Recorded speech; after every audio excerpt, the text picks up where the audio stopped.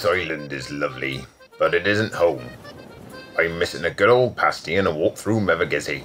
There's nothing like fending off seagulls while trying to eat, though even I daren't eat down in St. Ives. What I'd love today is a poem about something Cornish. Anything you like, don't need to be long, but I do likes a good rhyme. Have a think. What do you like about Cornwall? When you've written one, stick it in the comments with your name and age and I'll read some out tomorrow. If you need some help, remember to ask an adult.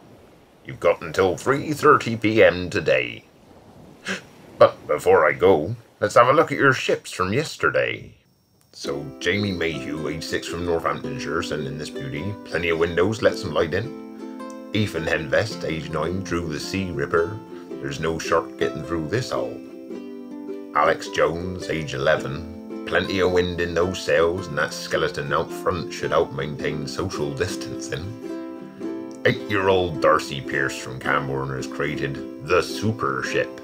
Shouldn't have any problems getting off the island with those jets and a laser gun.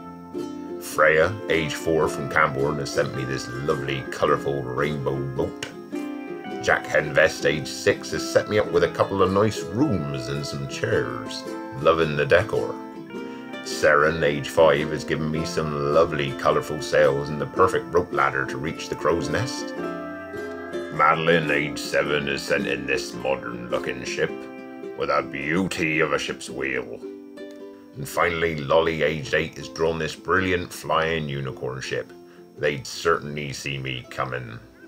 Thanks to everyone that sent me a picture. I loved looking at them, and it's given me some great ideas. Just need to find some wood, nails, tools, crew.